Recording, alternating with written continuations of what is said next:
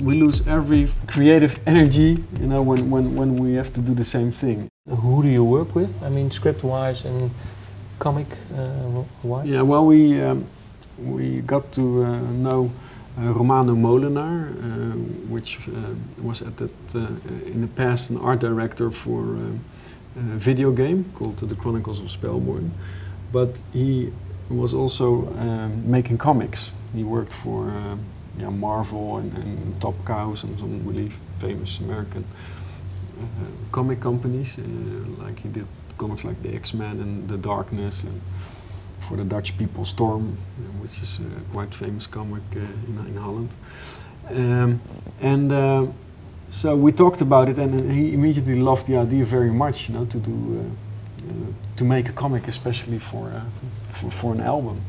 And so we started with that, and he also knew somebody, because we didn't want to write the story for the comic ourselves, because, you know, we were at least we like to make lyrics, but writing a real story is something else. So he brought us into contact with Stephen O'Connell, which is a writer, and he had a basic idea which appealed a lot to us, which was not a story yet, but just a rough idea. And but now we gave him some input about things which we found important to incorporate in a story. And which were for you? Well, that's things like depth in characters. You know, that you know more about the past of characters, why they have become who they are, and but also religious aspects, some natural elements. Those are always things which fascinate us to write social about. Problems, more realistic things also. Yeah, and also that, you know, that bad is not always bad, and that good is not always good. So, no. So that there's scales of grey in there, shades of grey in there. So those things were important for us. And also even the directors we approached to make 3 short films about this story. They also came up with some good ideas. And so it's really due to the fact that everybody was really enthusiastic about this idea that it became such a good story in the end. Was it for you, because what you were saying, the last album you really found your sound?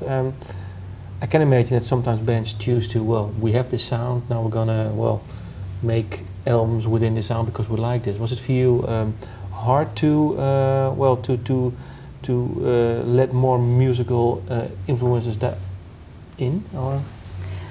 Well, it was a new way of working, of course, in a way. But no, it was very necessary for us.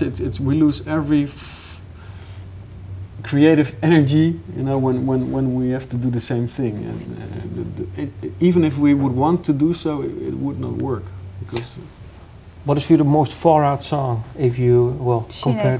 Yeah. Why? Well, it's because it's almost it's a very feel-good song. Although, you know, we had that sometimes also in the past, but not that many. But also because of the beat and also the rhythm of the song, it's just a total different thing that we've ever done before. But still very much an invitation. If you have to pinpoint maybe the music, like you were saying, well, maybe it has to do with some other style. I don't know. Maybe you can explain. Well, it has more several. Well, it has some dance. Yeah.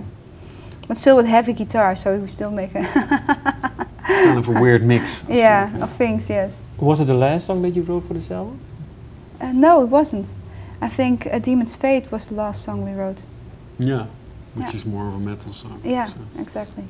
So it's not like, well, we started the album, like you were saying, well, the first song you wrote was Shut in the Dark. Shut in the Dark. You said that's more similar to a previous album. Where's the edge? Where's the edge? Where's the edge? Now there was not a clear line in what song came, and I think that's also what's typical about this album. We just went with what came.